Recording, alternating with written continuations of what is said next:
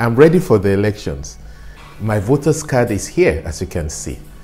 See, I've been voting now for a while, for a few years, but this forthcoming general election cycle is like no other.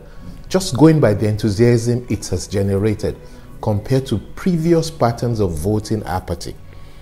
I believe this surging interest is being driven by the obvious lack, and in some instances, penury that prevails in the polity. Everyone is affected. Everyone is affected. I am affected, you are affected. May I remind you that the forthcoming elections are not only for the president.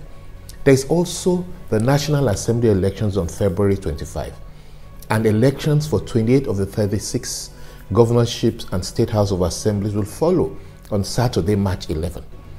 Now, my choice of who to vote for is guided by three factors. One, the manifestos of each contestant, through which I've narrowed down to the top three in my own evaluation, see slides 2 to 4.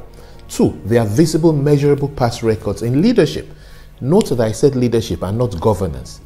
Leadership derives from being reliable, credible, and the ability to connect emotionally with your followers. And three, my estimation of their current and perceived capacity, their ability, and social capital in sustaining two.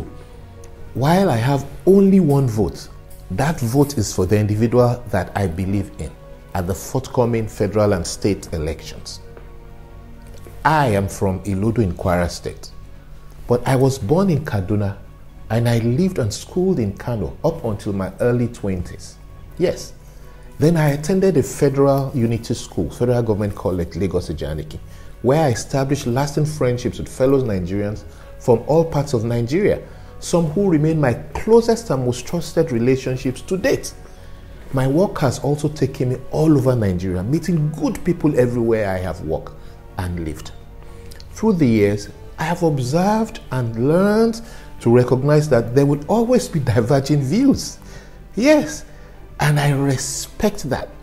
We all can't and should not agree on everything, for the fact that no one person also knows it all or can be right all the time. There are good Nigerians in every region, in every religion, just as there are few bad ones too. But I don't see tribe, religion, age, or party when I relate with people. I don't. You see, the same way I don't check the tribe, religion, age, or party of my doctor when I go for my now regular medical appointments, nor my mechanic when I go to fix my car, or the tribe, religion, age, or party of the individual I choose to attend to me at the store I buy my groceries from, or from the e-taxi when I opt to take one. I don't check. I don't. I simply patronize the individual that provides the value that aligns with my values when I am in need. That is why I'll be voting across party lines for the individuals that I believe in at the forthcoming federal and state elections. Yes, across party lines. That way, I will be at peace with my one vote. So help me God.